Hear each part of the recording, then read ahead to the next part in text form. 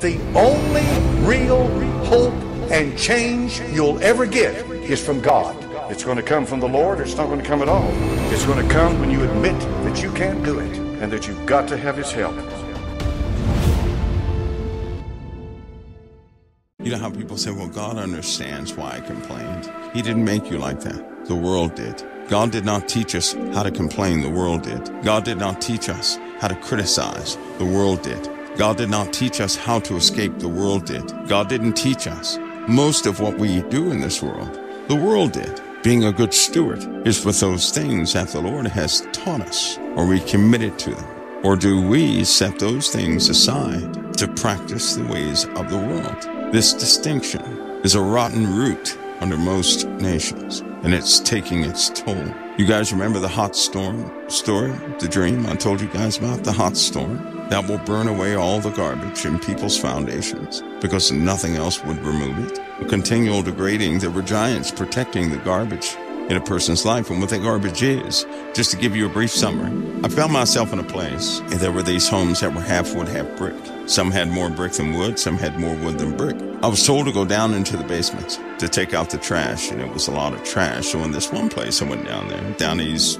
spiral steps. I get down to the bottom, and I'm picking up trash. And I walk through this, I'm picking up trash in a basement, and all of them had little windows in them. And as I'm picking up trash, I reached this point where it's like a little doorway, and I saw something sitting at a table in the back. When this thing saw me, it raised up, and it was huge. And in that dream, I was scared to death. I dropped the trash, took off running, and I said, I can't get the trash out of the basement. There were giants protecting the trash.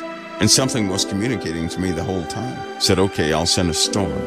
It'll burn the trash. So tell the people, maintain what they have. Don't add any more trash in their foundations. The interpretation, by the way, when I did that, when I was running away from this giant, he started chasing me. So as I was running across this bridge away from all these little houses, I saw clouds. And they were hot, they were flaming. And when this giant behind me saw the clouds, he was scared to death. I ran into it, it was hot. I could perceive it was hot. It didn't burn me, but he was terrified. The storm passed over all these houses made of wood and stone. After it finished, I could see all the houses all over the place, all the wood, all the trash.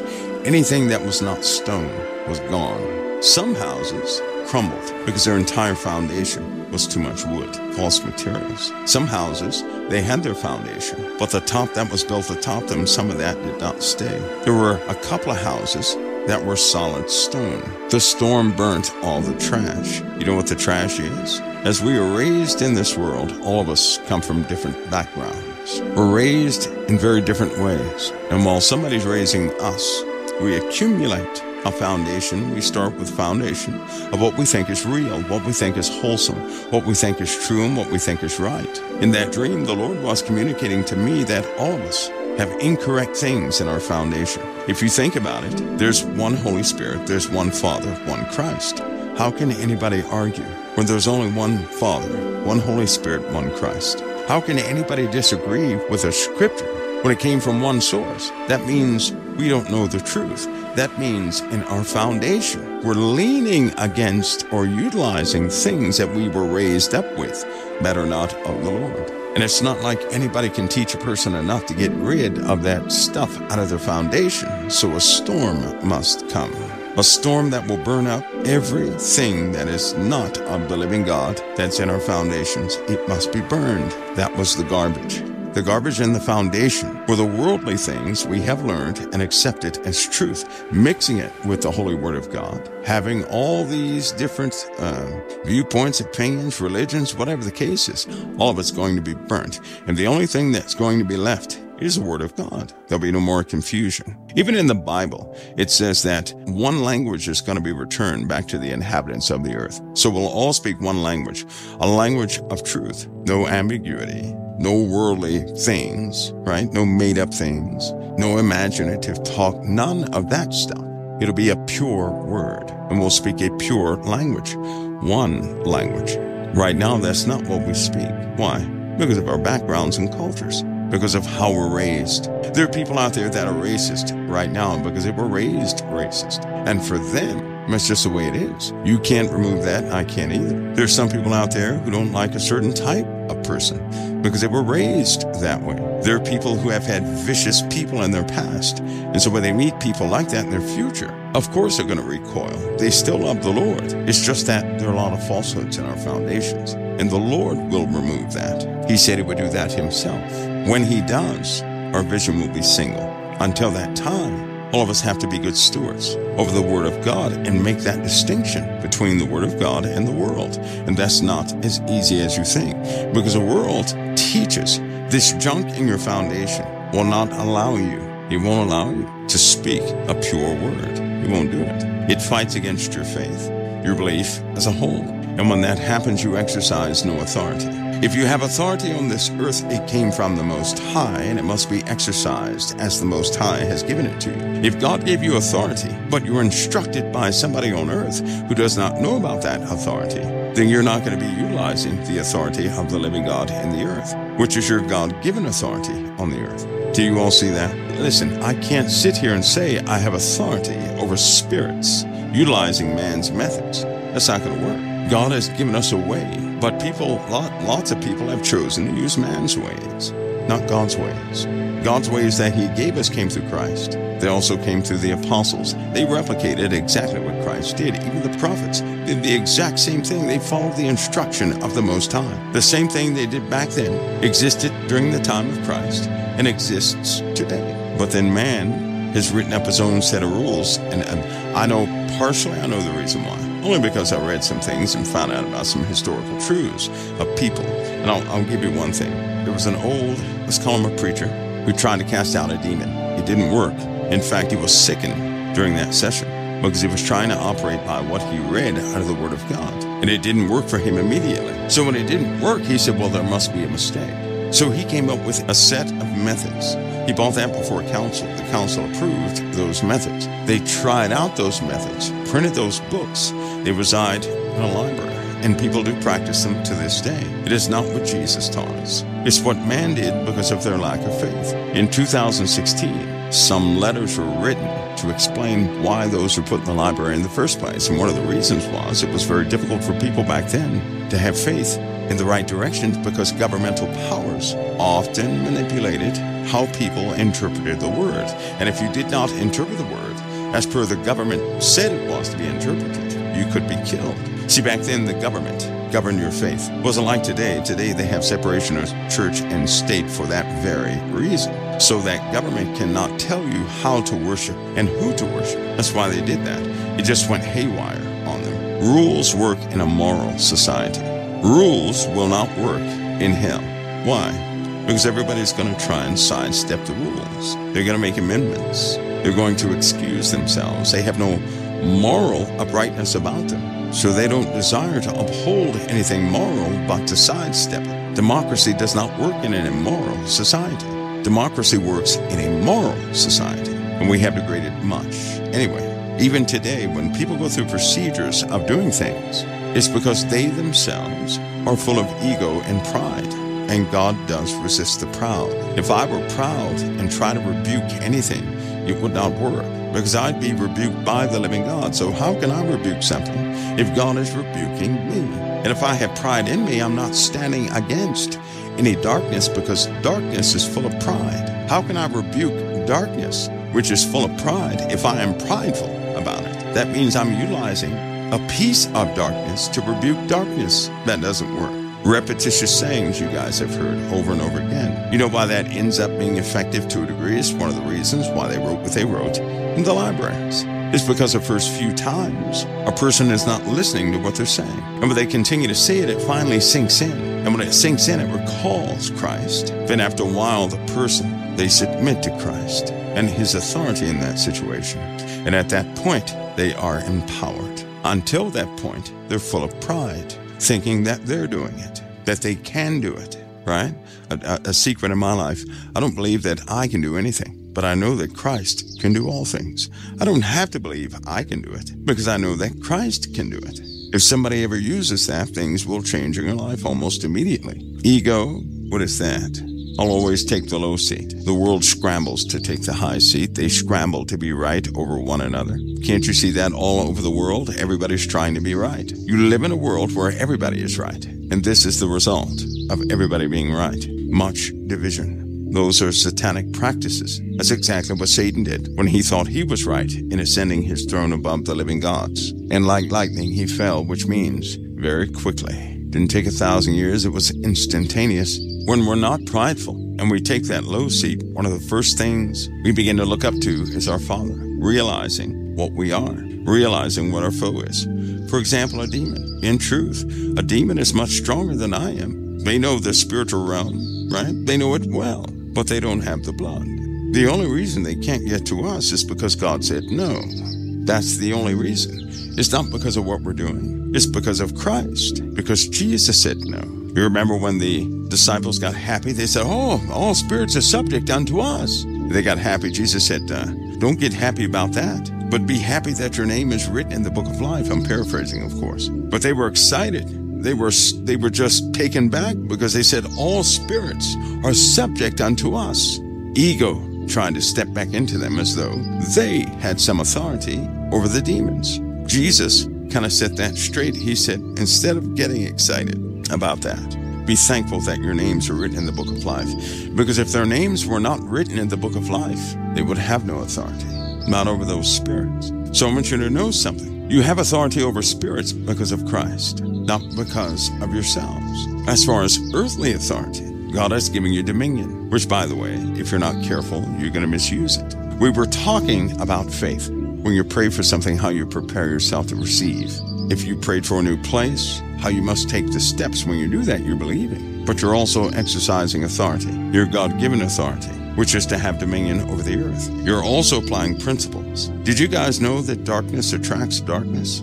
Now, the righteous will attract darkness, but darkness really attracts darkness. Did you guys know it's a constant war going on around you, right? It's happening all around you. When you don't take steps towards faith, you're already operating by a worldly standard that was influenced by spirits of darkness. Anything you don't do by biblical standards, you're doing by what was established in the world, not by the living God, but by those who oppose God's authority, the one who will resist the gospel, the adversary.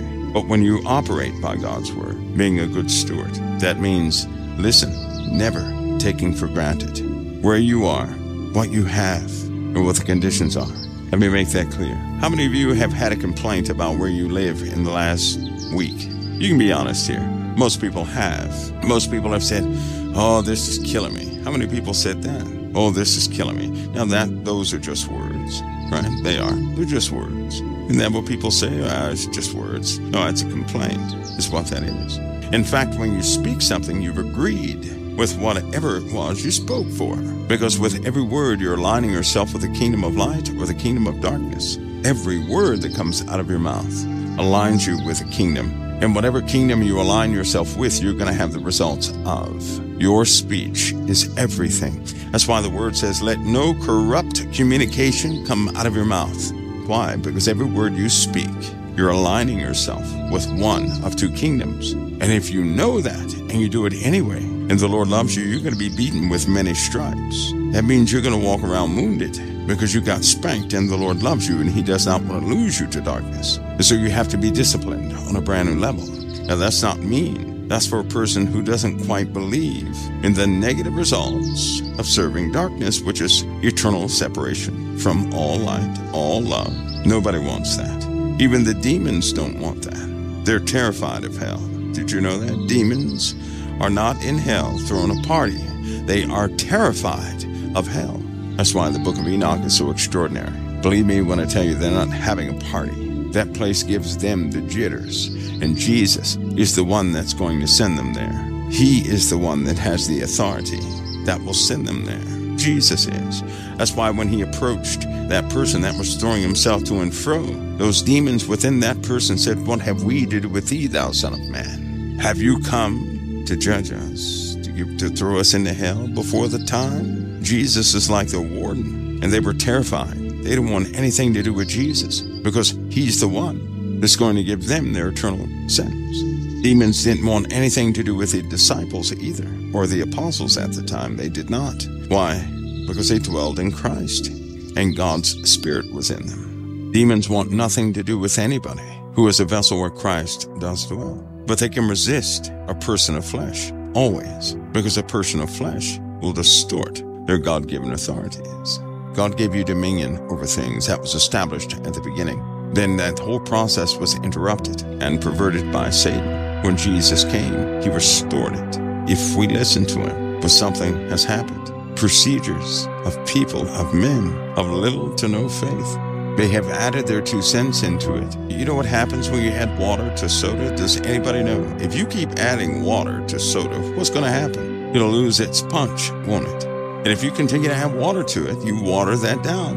It's going to have no kick. Before you know it has no potency. Before you know it has no flavor. Only a remnant of the flavor it once had, only a remnant of the punch it once had. That's precisely what's happening with the Word of God. The more people add 2 cents to what Jesus has already said, it waters it down in a very bad way. Then you end up with more politics than the Holy Word of God. Haven't you guys seen that in action? Somebody says something, quoted out of the Bible. Why did that person say that? A quote out of the Bible. We get that all the time in COT. People write and say, that's not in the Bible. Sure it is. You point them to the scripture, they can't believe it. Well, it must be the Mandela effect, because it wasn't in there when I was young. That's what they'll say. Any excuse to go around what's in the Word of God. But the truth is, sometimes we have ways about ourselves we're not willing to give up. We're not. If you're a loving person, you do that because you feel a loss of security doing something a brand new way. You have no trust in it. Imagine a mouse. He's cornered by a cat inside a hole of a tree. Not much space, but at least he's alive because he knows the cat's out there. Another little marsupial comes up to him and says, hey, when the cat turns, let's run out of this protected area around the back of the tree and you'll be free forever. The one little marsupial says, how so? Well, if you run behind the tree, it's a hole that will bring you to a whole nother land that the cat can't come in because he can't fit through the hole. So guess what? If that were true, the one marsupial that found that little tiny area, a place of safety, and the only place it knows away from certain danger, is going to be based on faith, whether he finds true freedom or not. Folks, listen to me. Because if it were true, if it were a hole behind the tree that would take that little marsupial down to a place where cats cannot go, where he could live out his life in freedom, he'd have a big decision, but he wouldn't understand how big. You see, if he stays in that little cubby hole, which feels safe for the moment, because a cat will surely kill him if he comes out, and he knows that in this tree hole, the cat cannot get him, but he has no food. He can't even stretch his legs. And another one comes around and says, hey, I know a place. And if you can just run around with me when the cat turns his back, we'll run down through this hole. You'll be free forever. The one that's in that corner, he's never seen that hole. All he knows is that somebody came up and told him that you can be free forever. So what's going to go through the first marsupial's mind? He's going to say, wait a minute, what if this person is not telling the truth? What if they have it wrong? And I run out of this protected area. I'm not doing too bad, right? I'm alive, I'm starving, I'm thirsty, I'm scared to death, but I'm not doing too bad. But I would have to abandon my place of safety, my place of certain safety, to follow something I don't know about and to follow someone I never met before. I don't know if he's telling me the truth or not. So another marsupial comes around and tells him the same thing. Now there's two. And he still has the same choice. And then 3 come around. And then 4 come around. Then 5 come around. Then 6 come around. Then 7 comes around. Then 8. And they keep coming and they keep telling him, why don't you come with us? There's a hole. So can you imagine about 50 other little creatures coming up, telling this one smashed up in a hole? You would think by weight of the volume, of the sheer number of folks who told him, that they would abandon their place of comfort and take a step of faith.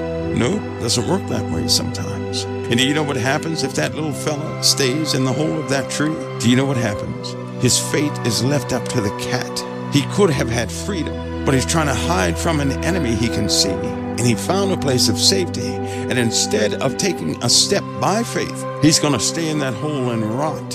You know what happens at the end? If he finally decides to listen, but nobody's coming back to tell him exactly where it is, he's going to die. Do you know that same thing is going to happen in the world?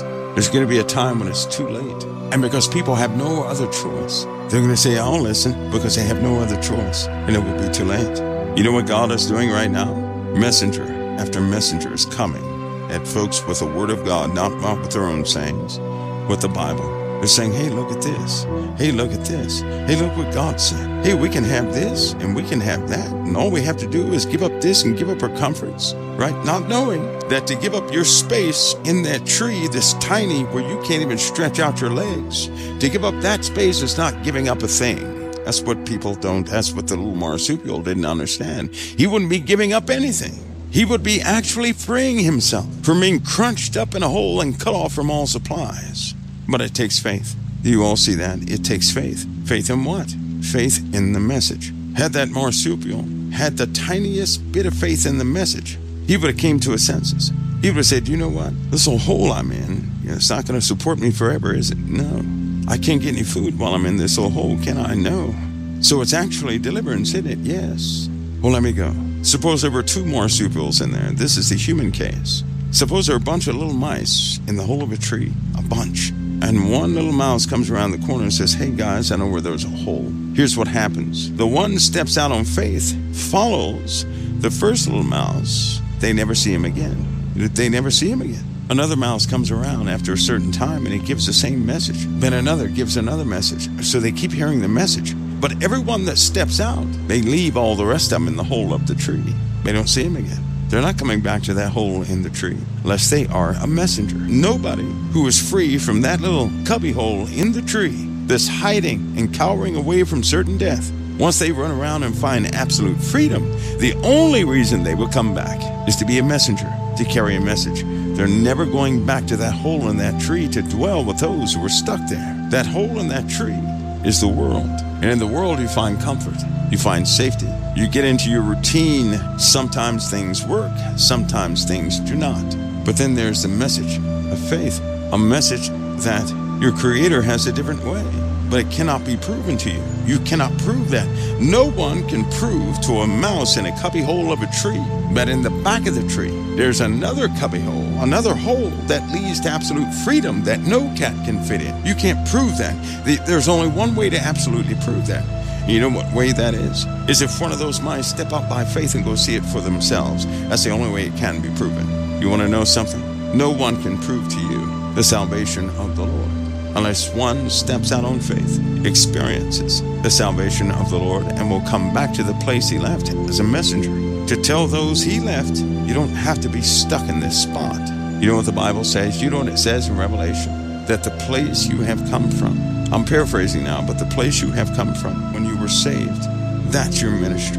People ask, well, what is my calling? God has already told us what the calling is. I'm going to show you guys that scripture so bad, but I know if I do, you won't read Revelation. It's in the letter to the 7 churches. If you read the letters to the 7 churches, here's what you're going to find. You're going to find that the place, that condition you were in when you were saved, is the condition you are never to abandon that place. You're to go back to that place and minister to those in that place because you're familiar with that place you came from, that awful situation you were in when you were saved. You're not to abandon that.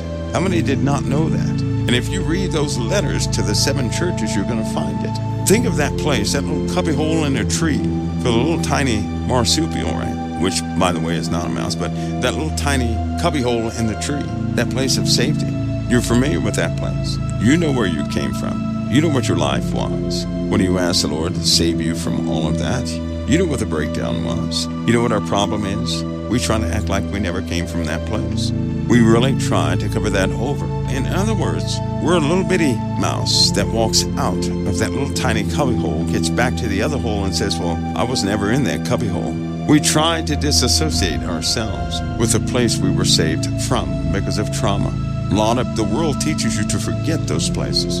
That's not what your Father says. That's what the world says. And you have to ask yourself, why do people get hung up on small things? Because they've never overcome the first thing. That was your first experience with deliverance. Because you didn't think you would make it out. You likely did not know what salvation would deliver you from. Somehow you knew you wanted to be saved. You didn't know how it was going to work. But you are not in the place you were saved from, but others are. And you know all about those others, don't you? You know what we often try to do? We try to go to somebody else's place that they left from and go and minister to somebody else. We pick and choose. We don't want to go back to the spot we came out of. We want to go to somebody else's spot. much more appealing, right? You may not know this, you're anointed to talk to the same individuals who are in your predicament. So in essence, you're anointed to talk to those who've been walking behind you. You know what? If that is true, then there has to be a way to prove that. If that's an absolute statement, if you're anointed to talk to those who came from the same place you did, then that means those people that came from the same place you did have already heard you. If you're anointed to do that, if you're empowered to do that, if you're blessed to do that, they've heard you. That means they hear you like they hear no one else. That's what it means. They already heard you. So there has to be a way to prove that. Oh, there is. See, all too often, we pick and choose who we'd like to help. If you are washed by the blood of the Lamb, then you are ambassadors to Christ, which means you're able to exercise the authorities of the kingdom in this earth. That's not a joke. That authority can be usurped if you're not utilizing the authority by the blood of the Lamb. A lot of people use that by way of convenience. You remember when the disciples said, they said, well, Lord, people are casting out demons by your name and we don't even know them. You know what Jesus said? You know what he said? Basically, he said, well, if they're not against us, leave them alone. They're not against us. They're not speaking anything crazy about my name. There you are. They're doing work for the kingdom. So God works. But Jesus also told us something else about those who will be condemned in the end. How they cast out demons in his name, how they preached in his name. So you see, some people they've gotten used to utilizing the name of Jesus for selfish works, right? They don't belong to Christ. Listen to me, which means by his name, they're utilizing his authority. But in the end, Jesus will say, depart from me, you worker of iniquity, I never knew you. Now, that is a scary thought, which means you can have a person right now that seems righteous. Listen to me, folks.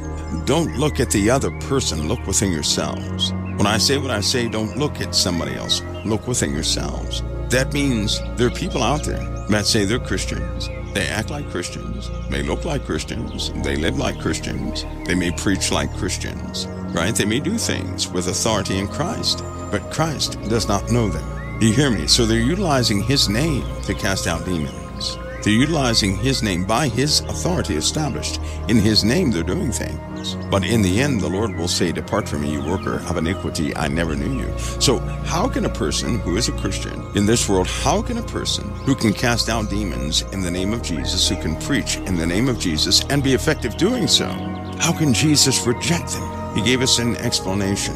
I'll give you the first hint. Jesus told us what the Father accepts as pure and faultless religion.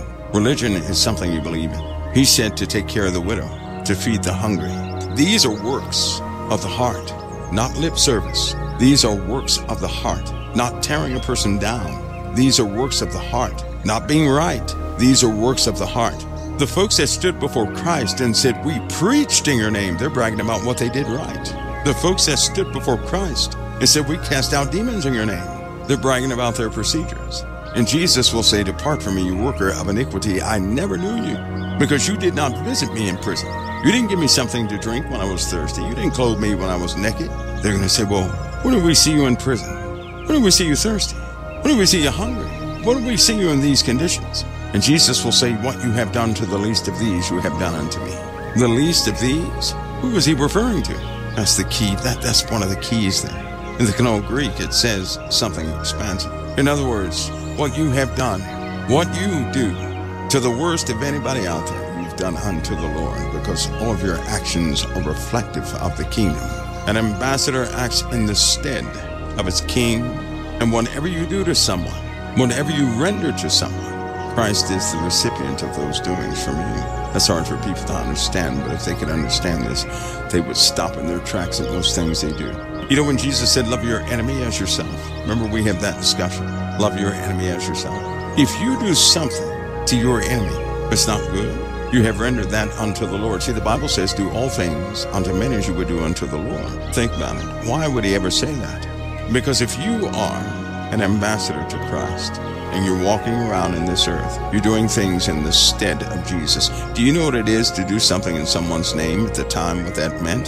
That meant to do something in the stead, in the place of the one whose names you represent.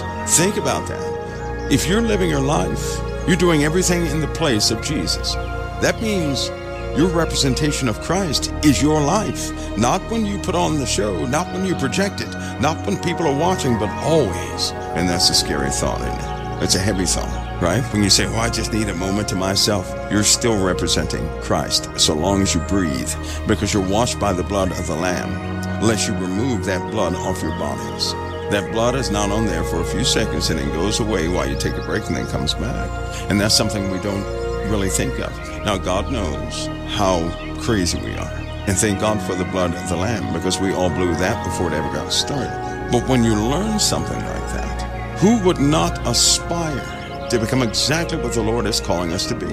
When you understand something like that, can you stay the way you are?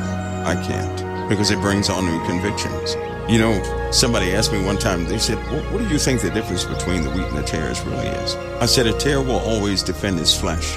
Wheat aspires to be just like Christ, always. That means they learn, they change, they grow. But a tare will always give excuses to his flesh to stay whatever they want to be. They'll always say, well, God understands, and keep doing the same thing year after year. Wheat does not do that. In fact, even the physical wheat must overcome and grow, or it's not wheat, it's something else, the counterfeit. Wheat progresses until it yields. Did you know that? Even genetically, it is not the same plant when it is tiny as it is when it's ready to harvest. Did you know that? It is not. It is not the same. It is not chemically the same. It's not physically the same. But a tare does not want to grow in Christ. They want to stay the way they are. Now, Jesus said something very important in the Word. He said, we were once children of wrath. All of us were children of wrath. Let that sink in just for a second. We were all children of wrath. You know what that meant? Hardly any of us had a heart to grow in righteousness, because we weren't thinking about it. Then we reached that age of maturity where we had to give it serious consideration. Then our lives started going in weird directions. Then we had to make more decisions. Now we're at that place where we can either say, well, I'm just take my chances, or you can have that heart after Christ, but you're truly the wheat. You're truly wheat. If you do this, when you aspire to be everything the Lord wants you to be, then you have a heart for the Father. When you aspire to be what you want to be, you don't have a heart for the Father. That's impossible. It's impossible. It's a natural thing of us. We change, we emulate who we respect, who we look up to, who we want to be like. Do you know that? It happens to everybody. Let me ask you this. Why do you dress the way you dress? Because somebody impressed you. You looked at somebody else and you said, okay, I like that. Okay, I don't like that. It's like a big mall, right? You see someone, and you look at them, and you look at their hair, you look at their shoes, you look at whatever, and you say, ooh, I want to get my hair like that. Ooh, I want to get my top. Nothing is original. Everything we emulate from somebody else, nothing is original. We look at somebody else to get to see what we want to be. But how many people are looking at Christ when he did not sit up there and brag about what he knew? How many said, I want to be like that? How many can read the Word of God and to see people threaten him, and he walks through these crowds that threaten him, trusting him, the living God, and say, I want to be like that. I want to walk like that. Let's go ahead and face it. What we do is we look at television, we look at YouTube, we look at the internet, we look at the floor, we look at the ceiling, we look at windows, we look at our clothes, we look in the closet, doorknobs, and everything else, and we say, I want that. I want to be like that. And we emulate people very well. We mimic people. At what point do we have a heart to honestly say, I want to be like the Lord was in that instance? I want to be like that. Because if you're part of the family, which you are, because if you believe in Christ, you're part of the family.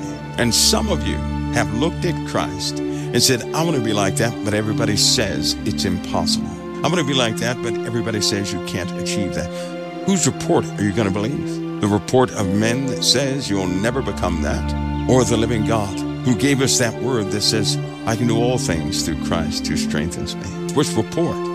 The one where men give you limitations, or the one where the Lord says you can do all things through Christ? It's impossible with men, but not with God. Whose report are you going to believe? And see, that's what it comes down to. When the Lord says, subject yourself to the elders, that word elders has nothing to do with age in a couple of instances. Do you know that? That meant position is given by God. So if a 12-year-old came up and God gave that 12-year-old position with him, then guess what? What is that? What is that 12-year-old spiritually?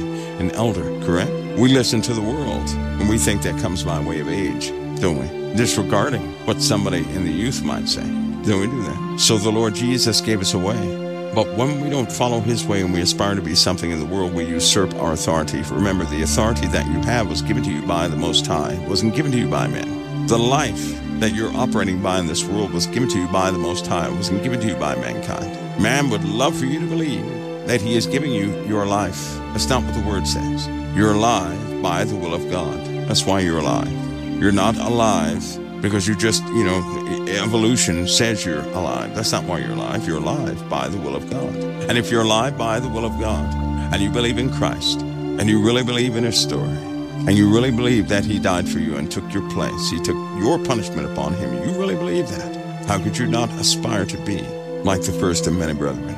All of what you have, all of what you are in this world will fade. One day it's not going to exist. Yet we work hard for things that won't exist in the future. Isn't that funny? We don't think of it like that, do we? And because we don't think of it like that, we miss the greater points of things. Like, what are we really working towards? When we communicate with a person, what are we establishing eternally? I'm sure I'm not the only one that will think to do something and they say, no, what is that? That's temporary. I'm not going to invest my time in something temporary. Who are we to say that God shouldn't have so-and-so on the earth? Simply because we may be the recipients of negativity from time to time. So I'm telling you guys things that usurp your authority, that will redirect your God-given dominion and authority and leave you powerless. And when you're powerless, that's when you become the target of many things, even a target of flesh, not negative spirits, but flesh. That's when you become your worst own enemy. That's when you can self-destruct. That's when you tear down your own temple. That's when you start defying everything God said don't do. You begin to defy it and do it anyway. That's when you can lose yourself. And that leads to a person's name being blotted out of the book of life. The falling away. Remember, we live in the days of falling away.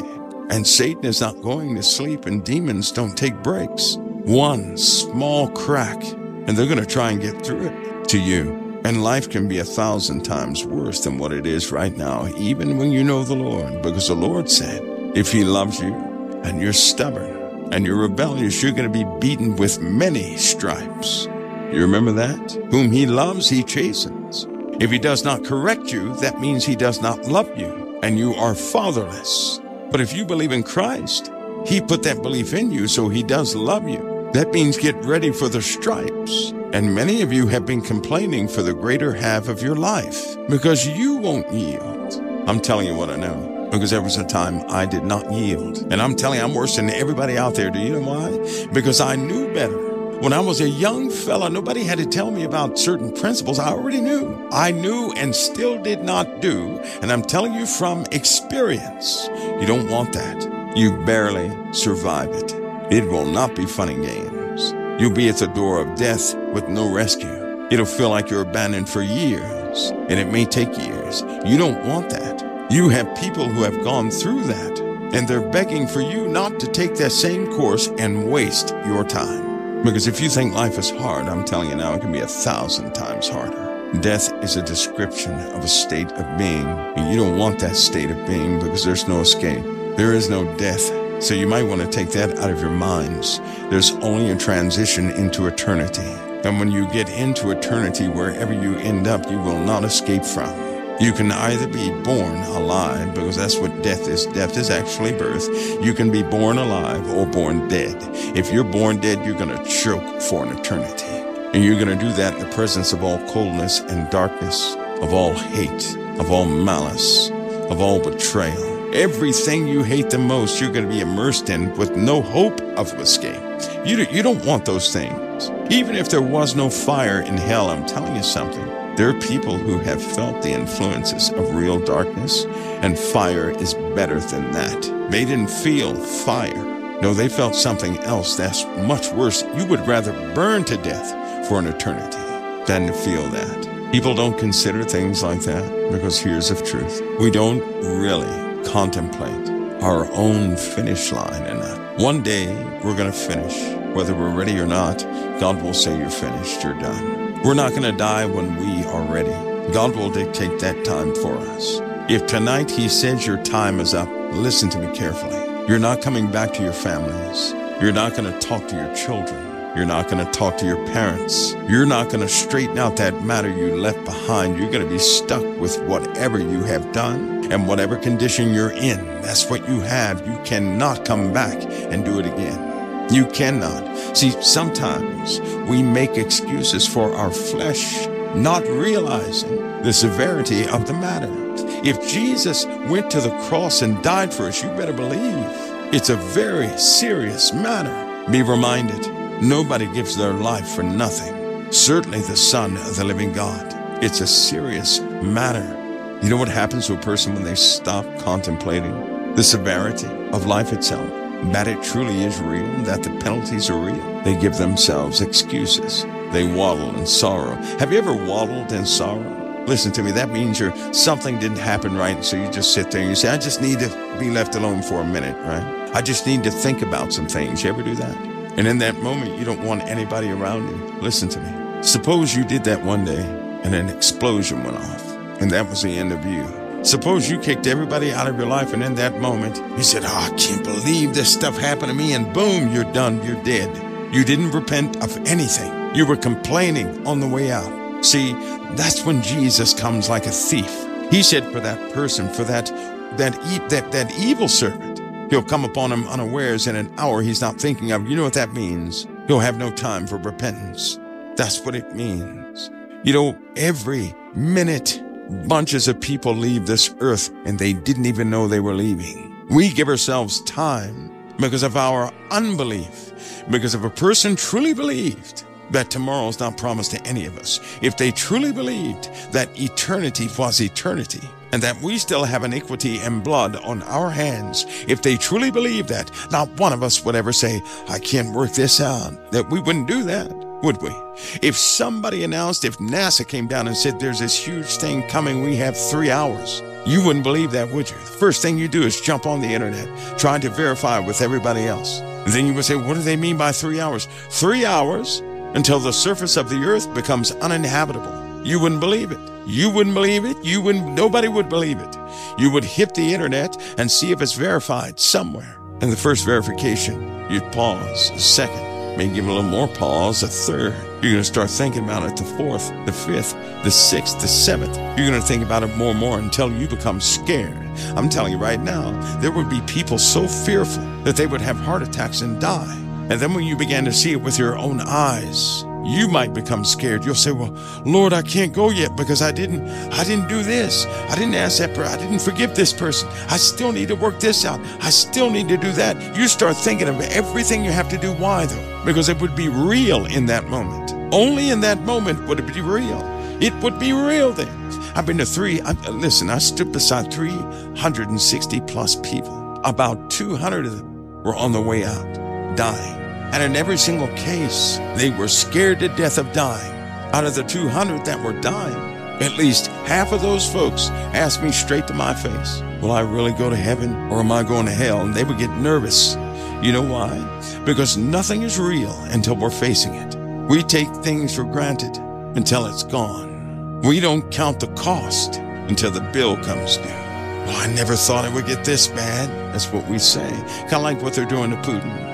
The same rhetoric, one nation bragging, oh, we put him in his place, not understanding what they're doing, not understanding this exact same scenario happened thousands of years ago, and I'm telling you now the outcome is going to be the same. Right now is the moment. Nothing is taking place. No announcement has been made. And how serious is it to everybody now? In our minds, we're sitting there thinking to ourselves, oh, I got time.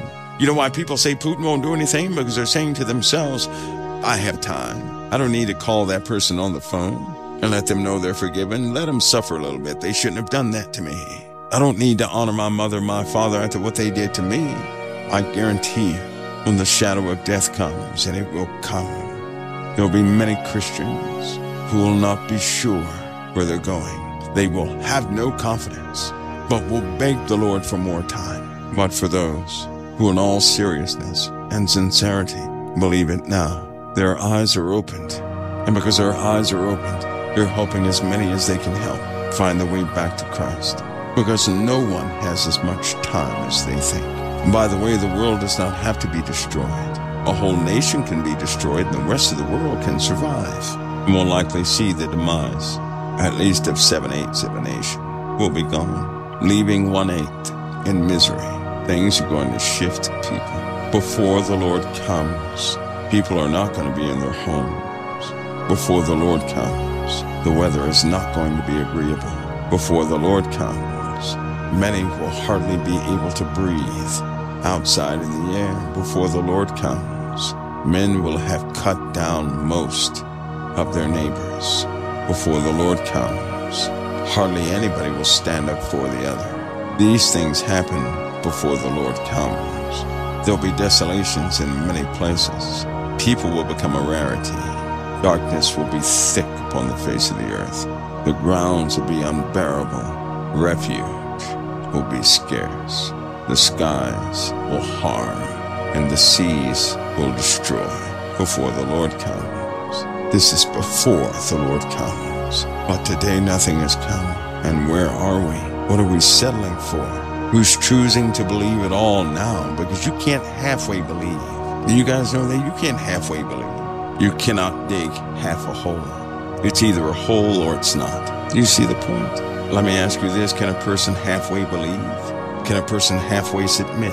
No, they can't. You're either submissive or you're not. You either believe or you do not. There is no in between. We either walk by faith or we do not. We're either standing or we're not. There is no in between. For a person who cannot make their decision to come to Christ, they've already decided not to come to Christ. Do you see? There's no real fence. You know that, don't you? There is no fence. If a person is on the fence, they've already said no to Christ. But do you see how casually we look at the world as though there is some sort of middle place, and there really isn't. You're either for or against. There is no in between. You're one or the other. There is no mixture. You're either saved or condemned. There is no in between. You're the redeemed or the damned. There's no in between. There's only grace, and that's God giving us a little time to get it right. But there is a time when grace, dealing with the time man is given, will be withdrawn. Don't deceive yourselves. And the Bible says, don't deceive yourselves. Saying God will give us another 3 years. Don't declare nothing for the living God when he has declared what he has declared already. Haven't you noticed the more time that goes on, the more people play, the more corrupted they're getting? And do you know what God said about this in his word? But if he had let time continue to go, everybody would have been corrupted. But to keep them from that corruption, he'll make a quick work of the end. Can't you all see that? If this world continued, there'll be no redemption anywhere. So time will be cut short. And people don't have as much time as they think. You have a moment now, but will you take it for granted or not? Only you can answer that. Nobody else can answer that. Only you can. My hope is that you won't stagnate yourselves by going to sleep, leaving things undone. We all know that scripture, don't we? We're not supposed to let the sun set when we have wrath. In other words, leave nothing undone for that day. Don't leave it undone. Handle what you can handle, but do it now. The urgency is real. The world does not know it. That's also in scripture, that the world will make a gross miscalculation, and they will regret that miscalculation, that they will say they thought they had more time. You're not of the world, so none of you should ever say that. Only the people of the world will say that. Many of those of the world have become so fast and furious that their hearts are going to stop. Men's hearts failing them for fear, for looking after those things which are coming upon the earth. You know what that means? That means studying. They study those things that are coming upon the earth. Those who study the things that come upon the earth, they study by way of evidence that's been disclosed by optics we have in space, geological time points, and historical time points. I'm telling you now, it's scaring a lot of people. And if you don't have Christ for real, then your sufferings are just beginning. All flesh is going to be proven wrong. Do you know in the Word of God that flesh will never be proven right? You know what that means? All prophecies of the world must fail. Prophecies of the world come from a perspective of flesh, not of the Spirit. And all prophecies of flesh must fail. Folks, the clock is ticking, and people are not aware of just how close midnight truly is. One last thing, I have to leave you with this. When the world does not expect something, that's when it always takes place. Always. Remember that. When the world expects something, I've never known anything to happen when the world expected it to. Obvious things like storms, we can forecast that, of course. I'm talking about an expectation of something. It's when the world does not expect things to take place. That's when the greatest disasters in history have taken place. When people were not ready for them. All of us should take note of that. That's not Satan's doings. That's what the Father does. And do you know why He catches people like that? I'll tell you why. If I knew of a specific appointed time, I can, by reason of being a fraud, prepare myself for that time to act the part when that time comes. But if something happens at a time that I don't even know about, then it's going to catch me in my true state of mind. Do you see that? If we have time to prepare for it, that's acting. If it happens outside of our own timing, when we don't expect it, we're going to be caught in a true state of who we really are.